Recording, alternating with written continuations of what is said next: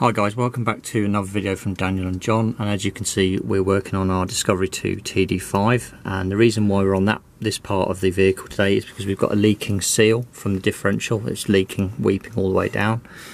So what we need to do is we need to remove the flange and then we can remove the seal, but the first thing we need to do is we need to remove the pinion that the prop shaft basically is centered on.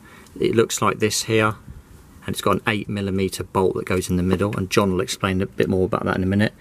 This part here, this big part, goes in there, and then there's a nut, and it's a 16mm nut, and I've got that somewhere, just to show you for reference if you've not done this job before.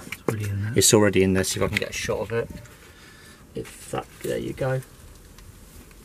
Okay, and the prop shaft bolts are 19mm.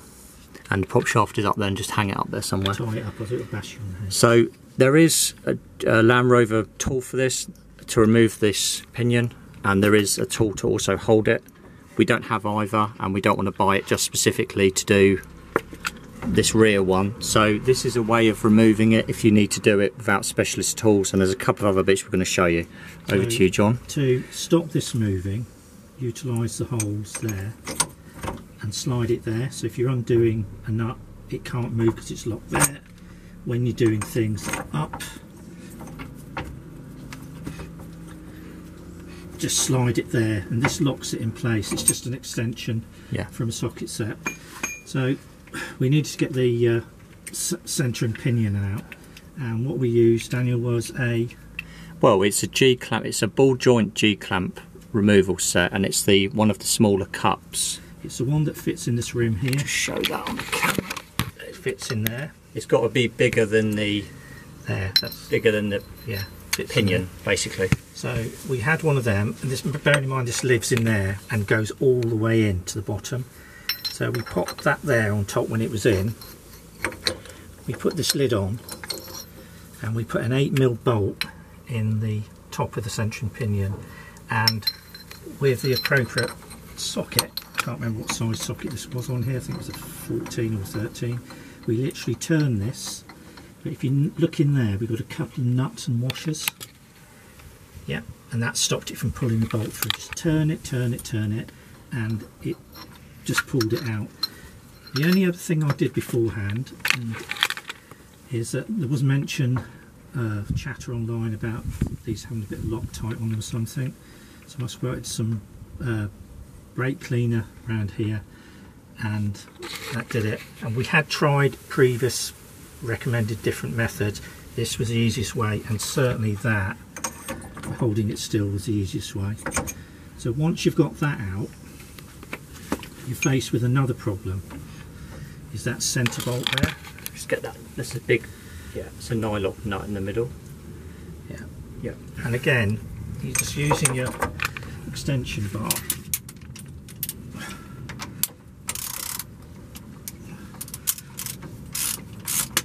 The socket, and it was done up tight. There's about 100 Newton meters, I think.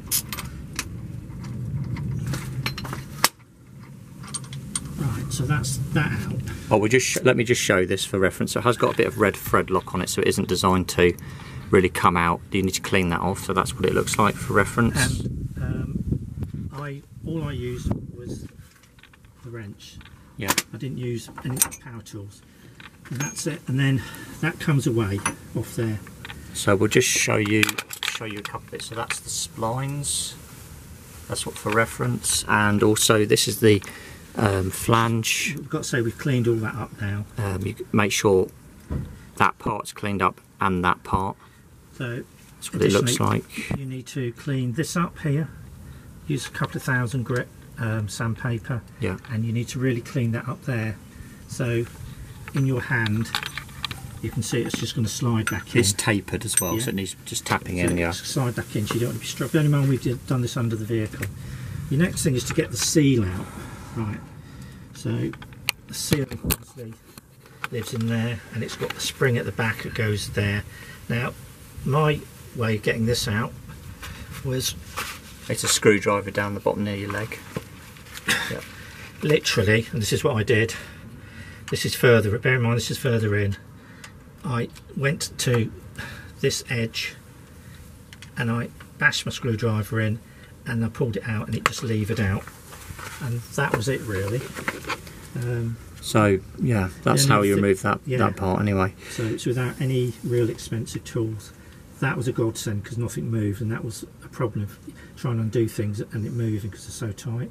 The only thing we've got to do is make sure this is really clean to put the new seal in, because it's fairly filthy. If you can see any water spots under here, it's nothing to do with fluid. We're about to put some Land Guard on, and we've just pressure washed the whole We'll thing. probably make a video. We are planning on doing the front seal as well. So let's get the bits out of the way. So we'll probably make a video. So you need about one that. of those, one of these caps. Oh yeah, sorry, just to interrupt. This black thing is part of the G-clamp set, and if you've removed the ball joints on the front, you probably have this kit anyway. So that is part. This is part of that as well. So you need one of them, and that's for holding everything still. And that's really the tools, and you need your wrench and your 16mm socket, and that's all you need to pull that out. And that was a pain. We tried various ways of doing it, just didn't work. There is a company called Fourby, Fourby, probably well known. They do sell a tool for taking out. It's like a big disc. It's about £40, but we wanted to get the job done. That's why we did it this way. Various other clamps you can get, but I think the simple thing for holding it still is definitely pop that in and wedge it against there or there, depending which way you're turning things. Anyway, I hope this has helped you with this problem, because I know it is a big problem, and you know, getting the tools can be like £100+ or something, and you just want to get it done. It's a one-off job, and if you like what you've seen today, a subscription or even a thumbs up would be appreciated. Thanks for watching.